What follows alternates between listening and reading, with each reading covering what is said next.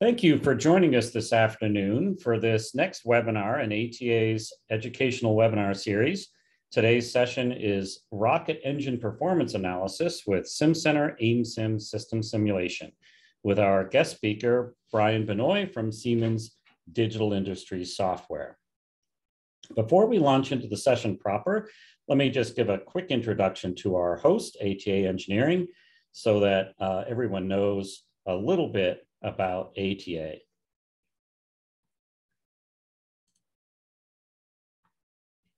So ATA is an employee-owned small business headquartered in San Diego, California, with a full-time staff of over 190, with gusts over 200 with our active intern and co-op program. We have a high degree of education and technical accomplishment in a number of different industries with the Society of Experimental Mechanics, American Society of Mechanical Engineers, AIAA, and many more. ATA Engineering provides high-value engineering services to help our customers solve their toughest product design challenges. We work in a number of industries, notably aerospace and defense, with a growing practice in spacecraft, satellites, hypersonics, and composites, and even in themed entertainment like roller coasters, animatronic figures, and the like. We provide services to customers nationwide from our many offices, headquarters being in San Diego, California, but we also have offices in Los Angeles, San Francisco, Denver, Albuquerque, Huntsville, Alabama, where I am myself located, and in Herndon, Virginia, outside Washington, D.C. And from these nationwide offices, we provide advanced design, analysis, and test services. One of the other things we provide is we provide licensing and support for Siemens engineering software. We are, in fact, a Siemens Platinum level value-added reseller, selling a wide range of Siemens solutions. We provide licensing and support for NX, Nastran, VMAP, Star CCM Plus, all the Simcenter products, including HEEDS and Amesim, Teamcenter, Solid Edge, and many more. In fact, ATA Engineering are the authors of the Nastran training material for Siemens. So if you ever go to a Siemens training class on Nastran, you're seeing the fruits of our labors. And in fact, many of these classes are held at those same locations you saw on the map in Los Angeles or San Jose or Huntsville, et cetera, because those classes are being provided by ATA instructors. Today's presenter is Brian Benoit from Siemens Digital Industries Software. Brian is an expert on 1D system simulation modeling, and he's going to be speaking to us today about specifically the modeling of liquid-fueled rocket engines and thrusters and how to model those systems in Amesim. Take it away, Brian. All righty, thank you very much, Scott. We'll go ahead and share my screen. Okay, thanks again, Scott. So my name is Brian Benoit. I am a senior solutions consultant with Siemens. I focus in the system simulation domain, which covers a wide variety of tools and analysis tasks. So we're going to start out today zooming out just a little bit. The system simulation is actually a portfolio, and it sits within a larger portfolio within Siemens. It's called Simcenter.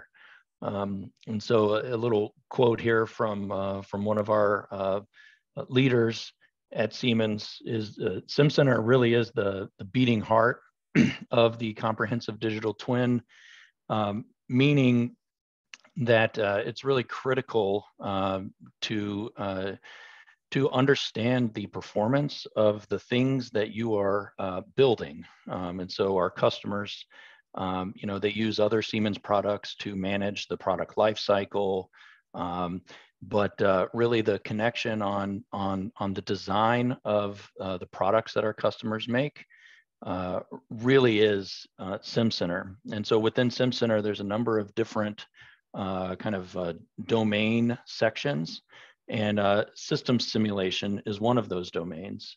So I really won't spend any time talking about the other domains within Simcenter, but it is important to know that the Simcenter portfolio is a very vast portfolio, and ATA has many domain experts in many of these different areas within Simcenter. And specifically within the system simulation subsection of the portfolio is one of our authoring tools that I'm going to be talking about today called Simcenter Amesim.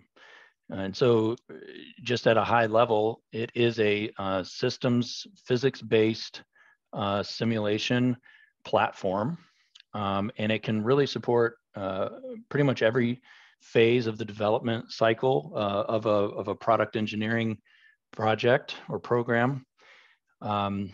And it, as you'll see through some of my demonstrations, you're going to see an extensive library of multi-physics components. So these are all off-the-shelf components that come with Amesim. And you can construct pretty much any type of model that you could imagine. So we're going to talk about rocket engines today, but here's a fun little video about a truck doing rollover vehicle dynamics types of analysis. So there's an extensive set of libraries, and they cover a wide range of physical domains and application areas. And that really allows us to do just pretty much any type of analysis that you could imagine. So if I'm if I'm developing a rocket engine, or if I'm in the space industry, why would I be interested in Amesim kind of as a simulation platform? And there's kind of three takeaways that are most applicable here. One is that we consider ourselves an open platform. So that doesn't mean that our source code for our components is open source, but we're open in the sense that we can consume legacy code. So for example, we can compile Fortran code that may exist in the depths of the engineering groups within some space customers, and we can reimagine that code, or kind of re-execute it. We can bring that into the Amesim platform so that you don't lose legacy capabilities. You're actually enhancing those. We're also open in the sense that we can couple with lots of different other types of analysis tools. And that can be third party or through or just inside of Simcenter. So some examples here you can see on the bottom left, and would be like multi-body dynamics or computational fluid dynamics. These are generally the most common coupling applications, but others that kind of aren't listed here would be coupling to basically like a real-time or exporting your code for a real-time target to run on a real-time target in conjunction with other real-time simulations. So lots of options for taking what you're doing in Amesim and using it somewhere else. The second main takeaway is that the platform itself is scalable and multi-physics. And I had mentioned earlier, we've got off-the-shelf libraries that span a lot of different domains. It's also scalable. And so the fact that we have all these different components that make up all these different libraries actually lends itself to you being able to represent one thing in several different ways. And so that allows you to build fidelity in your model where you need it, and leave things at a functional level for areas of the model that you don't need fidelity. So it's both a wide offering and a very scalable offering. that's available. And then lastly is the dynamic simulation. And so this is key for basically everything past your power budgeting. If you're doing power analysis and architecture selection for steady state and you're trying to run a bunch of points, that is something you can do in the tool, but really the main value of using the Amesim as a simulation platform is for running dynamic simulations. And the dynamic simulations get you the ability to start maybe integrating your control logic and performing those in the loop testing, so you can start developing and validating your control logic before you actually have any physical prototype hardware available on a test stand. So that's really one of the main benefits of using Amesim as a simulation platform. I'm going to get into a couple of space-specific application areas, and then I'm going to show an example that is it's actually based off of a paper that does a trade-off on different types of architecture types on the same kind of common engine. So just real briefly here, and I don't really want to take too much time so that we can get to the demonstration, but our different application areas, Amesim has been used for space actuation. So, things like thrust vector control, or for steering systems, and even pyrotechnic actuators. And so modeling the pyrotechnics and the hot gas that's created, and then sending that through mechanical actuators, for an example, for separation systems. So Amesim has been used in those domains. Pyrotechnics also includes solid rocket motors. So I'm going to talk about liquid propulsion. Our example today is going to be liquid propulsion, but we can also use Amesim to model solid rocket motors as well. And then also I missed ejection seats as another interesting application area. We have also used Amesim to model satellite propulsion, so not just launch vehicle propulsion systems, but satellite propulsion systems as well. And that's been at different levels. So, maybe at the component level, there's a need to, if there's a supplier, for example, that makes xenon pressure regulators, they probably don't need to model the entire propulsion system, but they might need to, they might have a very high interest in making sure that the pressure regulator works very well. So you can get a real high fidelity model of that put together. And there's an example that we can see here on the screen.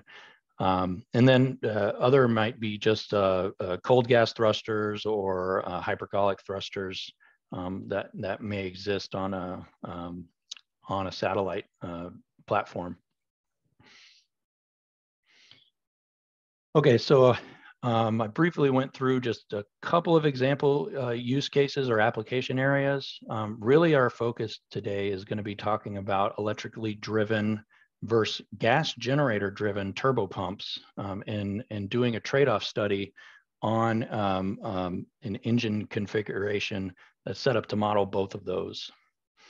So visually, this is a good way of showing that. So ultimately what we need is two models, right? And so the model is going to be identical, except for these parts that you can see highlighted in the green box and the orange box, and then the purple box. So the normal, or the kind of more standard configuration, is using a gas generator to drive your basically a turbine and the turbo pumps. But here, the interest is actually to use, to replace that with a motor. And so initially that does sound like a pretty good idea, but then you realize, okay, well, motors are heavy, and you got to put a battery in there, and those are heavy. And you probably need to cool that battery. So it does lend itself to being something that is worth a significant amount of investigation. And this was actually done in South Korea. So there's a paper down here that this work is based off of. So just a little bit of specifics about just the technical objectives of the simulation or of the analysis. I'm not going to go through all the different parameters, but basically we have boundaries set up here for what the electric motor inverter requirements would be and how it might be cooled. And so all of this is described in the paper. Same with the battery, what type of battery chemistry. All of this stuff is accounted for in the Amesim models as they are built. And something to note on the battery here, there was a requirement that was interesting, and we'll get back to that when we look at the results, the analysis results. But the maximum, there is a requirement that if you're going to cool the battery, you don't want to increase that. In this case, it's actually you're going to cool it with RP1 with the fuel. So you don't want to increase that fuel by the temperature more than 40 degrees Kelvin.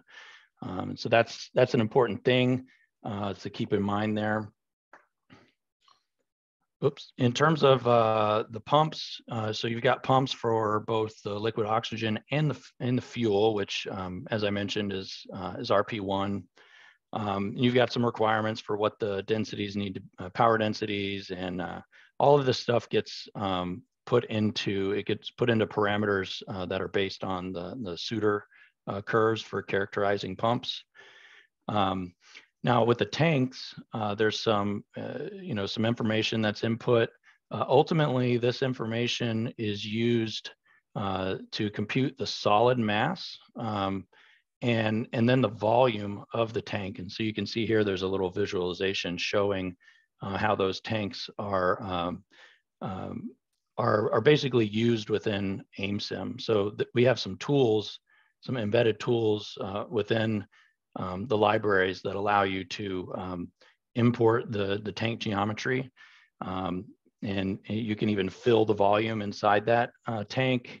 And then you can slice that tank up so you can represent that tank at different attitudes and different external forces and accelerations that would be acting on that tank.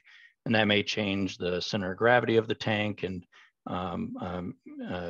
thermal characteristics of how the heat is transferred on the walls of the tanks. So all those are very important things that are considered when you're setting up the tank models. And again, the gas turbine, or sorry, the gas generator and the turbine is all accounted for here. And then the combustion chamber and nozzle. Thrust is actually, I think, more or less a target to hit, not really. This is more of an output of the model, not really an input, but maybe a target to get close to. But definitely things like mixture ratio and making sure that your model ultimately is producing this type of performance is important. A key thing to note is the study that we're going to show today has a burn time for 300 or for 1200 seconds. So that would depend on kind of probably which stage this is going to be used for. So it's intended to be different scenarios. And there are a little bit of differences from the paper that we're referencing here. I don't really think I need to go too much into the detail here, but basically there are aspects of the paper that are unknown, that are not published. And so our Siemens team was just needed to make some assumptions. So an example, the cooling jacket around that nozzle and combustion chamber is not published, and not surprisingly so, right? So we just used the cooling jacket that's based on the RL10A engine, which is another demonstrator that's inside Amesim. just comes available with Amesim in the demo help menu. There's also some other assumptions about combustion and pressure losses for the valves, not really considered for this paper, and therefore it's also not considered in this workup. So you can see in this picture, ultimately you have some requirements for combustion chamber pressure, the reference vacuum thrust, and the mixture ratio. And so that's what this center bar here is. And the results of the models show the comparison of the gas generator and the electrically driven turbo pumps. So you can see we're pretty much in the ballpark there for the results, but we're going to get into a lot more into the detail there. So before I get into the results, I'll just show you the models here. So I've got Amesim popped up, and here, this is the Amesim platform. And you can see that we've got a number of libraries that would be available, and I'm not showing all of them, so I can actually show you all the libraries if we want. I'll just select them all. So you can see over here, there's a very large list of off-the-shelf libraries that span multiple domains. And so this model is a multi-physics model. So it's actually utilizing our two-phase flow library, our gas mixture library, our thermal library, we call it our aircraft fuel systems library, and which is true in this case because we're modeling the LOX and the RP1 as liquids.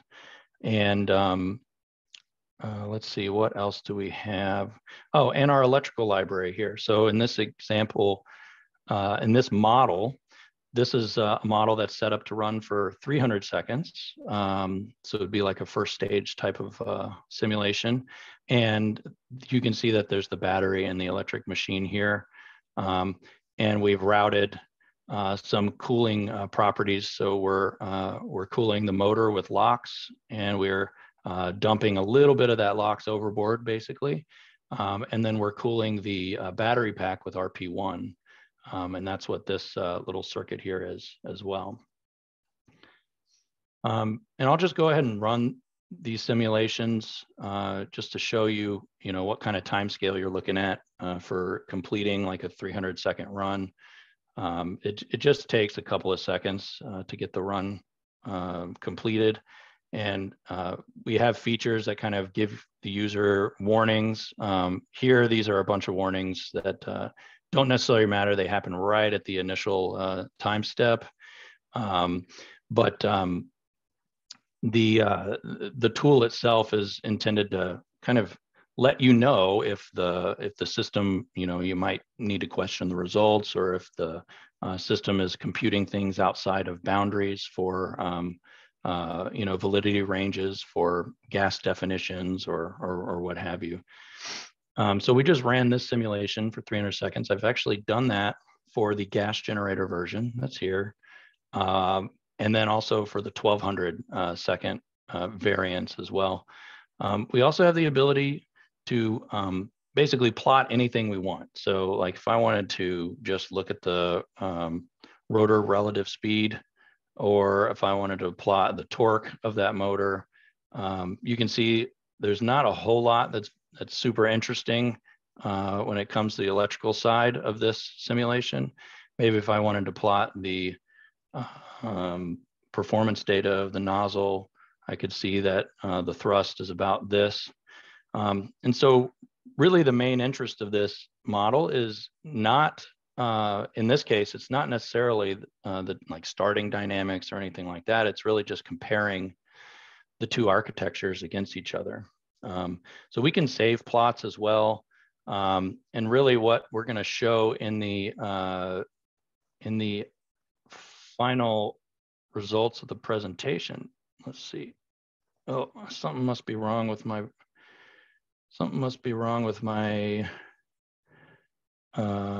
chart here. Let me see if this one shows, if I need to show this one. Okay, so the bar charts, I must have broken them somehow. Mass bar chart. Okay, we can see this one. Gotcha. Okay, so we'll show the comparisons and when I get back to the slides, but we can actually look kind of one by one at the mass bar chart for that one and for this one, and kind of start doing a side-by-side comparison here. And so you can see I can scroll through time. So as we burn through time, what you would expect is that the propellant mass becomes the overall driver, which is absolutely the case. And you can kind of see at the end of 300 seconds what the breakdown is. And I think the more interesting thing is looking in terms of bar chart. And you actually can see at the 300-second mark, it looks like the electrical configuration, if we're doing a mass breakdown of all the different parts, the electrical configuration is a little bit heavier, not by a lot, but a little bit heavier. And so that is something to keep in mind. I mean, if it's heavier, it better be a whole lot easier to build, for example. So there's some trade-offs to be thinking about there. Now, if we look at the 1200-second breakdowns,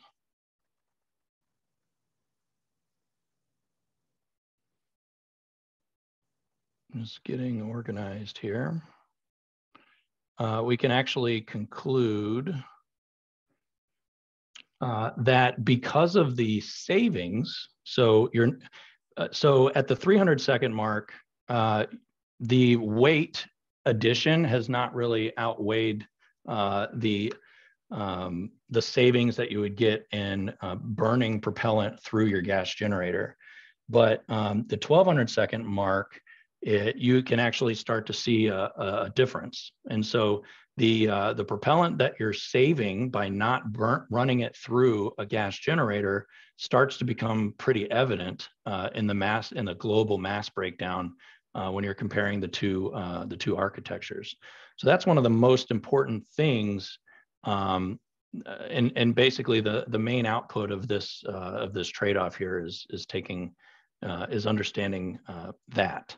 So if we go look, I think I have a few more charts to show that can kind of illustrate that. I just showed these two examples here where you can see, electric being more useful with the longer the burn of the scenario is.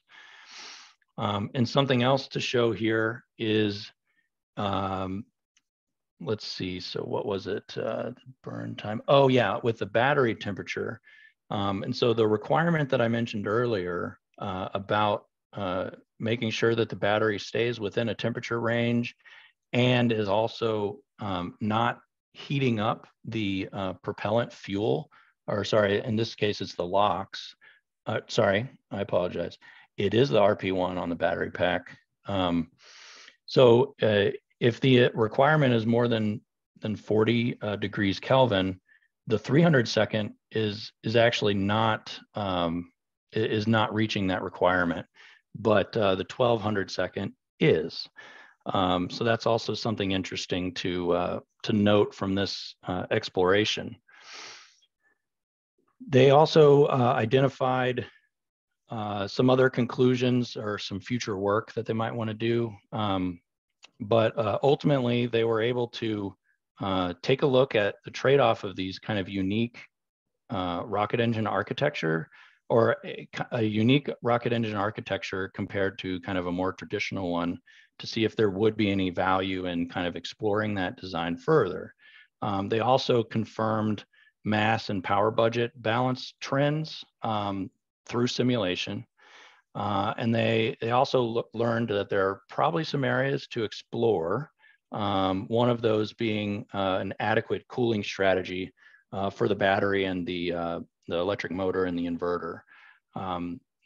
There could be some potential red flags there might need to get a little bit smarter and have a maybe a dynamic control of the setup for cooling those devices. Okay, so I walked through the example there, a trade-off. We talked a little bit about the other applications within space that are more or less related to propulsion. So I'll wrap up with some conclusions here. Some main takeaway points is that we are using Simcenter Amesim in the space industry in the U.S. And we are supporting any kind of engine architecture. We can use Amesim, and our customers are using Amesim to develop and test their control strategies using high fidelity plant models. The platform itself is open, and it also, when you need to use it in other tools and integrate, there are capabilities for you to protect your IP while also being able to utilize other people's software or platforms. Fundamentally, the platform is multi-physics and multi-level. I think I showed a little bit of that today. And you ultimately, the name of the game is reducing costs at an early stage and aiming to avoid integration issues. So the more simulation you can do up front, we all know the better those two things are. And lastly, I didn't get into it in this presentation, but I did describe a little bit about some of our embedded tools. We do have embedded tools that are dedicated for the liquid propulsion library that include tools that help you characterize the turbo pumps in the turbines, tools that allow you to characterize the nozzles, and combustion chamber combustion products definitions. We can integrate with CEA or with other kind of chemical equilibrium analysis tools that exist out there. And oh yeah, and then the last one I did mention in the presentation earlier was about the tanks. So the propellant tank imports. You can actually bring the geometry in and map the exact geometry for your cryogenic tanks or for your just pure liquid tanks as well. So with that, I can open it up for questions. I appreciate everybody's time today. Great, thank you very much, Brian. I think we probably will have a few questions. So we'll go into our Q&A session now.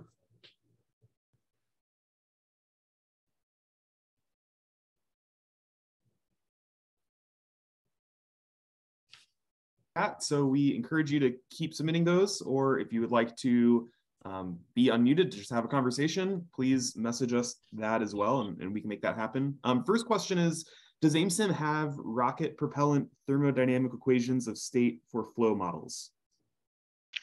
Yes. And we can actually model the fuel or the propellants in a number of different assumptions. So if we wanted to model liquid oxygen purely as a liquid, and we were really interested in a lot of the higher dynamics that maybe come with like water hammer or cavitation, we have definitions for liquid oxygen just as a pure liquid. But we can also define that with equations of state that are found in the same equations of state that are found in RefProp. So we have LOX, I see here, hydrogen, parahydrogen, methane. And then RP1 is actually a liquid at room temperature. So we do have an RP1 fluid definition in our thermal hydraulic library. And it might be worth noting, I guess I could add to that, Jonathan, is in our upcoming releases, we're always adding fluid definitions. And this is not just specific to the space industry, but our product team is always receiving feedback from customers, and we're always adding to our fluid databases, which makes it easier. Our customers don't have to build custom fluid definitions, right? So we're always building, and one of those definitions is in the storables. So we've actually got a really exciting set of demonstrators that's coming in our next release of Amesim that's focused on hypergolic propulsion system modeling. And included in those are fluid definitions that are going to come standard with Amesim for all the different types of hypergolic propellants that are out there.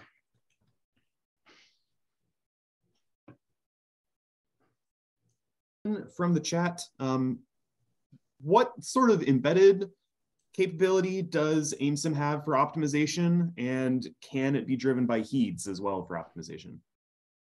Yeah, that's a great question. So Amesim does have its own embedded optimization tools. However, they're limited. So I would not lean on Amesim to be the best tool to do all or to handle any kind of optimization problem that you might have with your system. But we do have basically a gradient-based local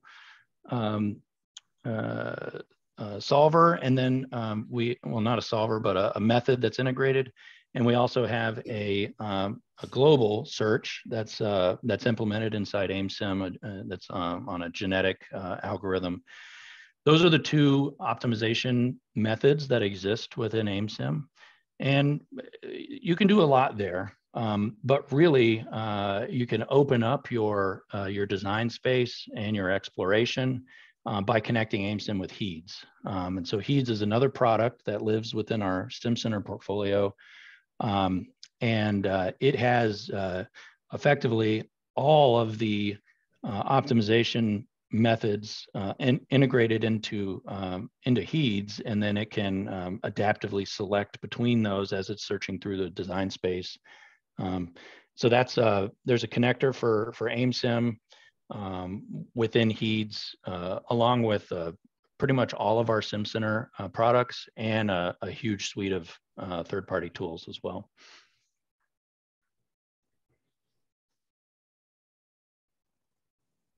We have a number of other webinars that we put on, including one coming up next week on HEEDs. So if that is interesting to anyone, please go check out. Yeah, there we go. Here's our recording for next week, or our registration page. But anyway, Scott, I think that's all the questions. So I'm going to throw things back over to you. Brian, thanks for the great presentation. Thank you. Thanks for having me. Very good. Thanks again, Brian. Really do appreciate it. This is the registration page for next week's webinar, which is on optimization of hypersonic air breathing engines with Star CCM Plus and HEEDs. But we do these webinars pretty regularly, and please pay attention to the notices in your email. Come back regularly to our website where you can find the latest schedule. There's also a rich library of previously recorded webinars. And in fact, this webinar itself has been recorded and will be available for you or any of your colleagues who were unable to make it today who would like to hear what Brian had to say. If you have any questions about any of the products that we've mentioned here today, whether it's Amesim, HEED, Star CCM Plus, or any of the other fine Siemens software tools, please feel free to reach out to me at the contact information on your screen. And thank you for joining us today for this webinar from ATA Engineering and Siemens Digital Industry Software. And we'll see you at the next session. Thank you very much.